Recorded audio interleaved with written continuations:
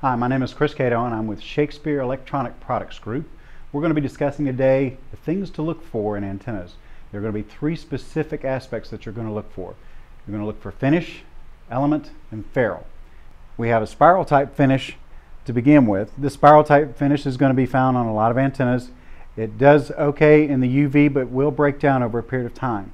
What you can, however, do is step up into a better category of finish, which is a smooth type finish like these two are. Much smoother finish, looks nicer, doesn't have the capability of breaking down over a shorter period of time but a longer period of time.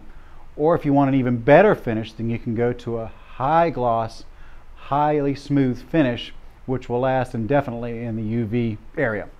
The next thing we want to talk about are antenna elements. You have coax cable, which is your basic antenna element for most antennas. This is a good basic communicating element to be used, but it does have loss factor, power loss specifically. But if you want to step up into better range and performance, you can start stepping up into brass and copper tubing instead. You can have small simple brass like this and a combination of coax, or you can step up into larger diameter brass with less coax, which gives you better range and better performance and better efficiency.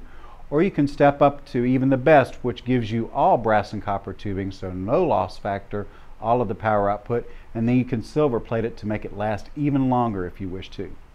The next thing that we're going to talk about is actually going to be the ferrules, or the bases for the antennas. Now on these bases that you see, although they look similar, you do have differences in materials. You have brass that's plated with chrome on the first three, which is good. But then if you want to step up into something better that lasts longer and looks better over a longer period of time, which then you're dealing with stainless steel that's a 316 grade stainless, which is a marine grade stainless. For more information, you can visit our website at www.shakespeare-marine.com.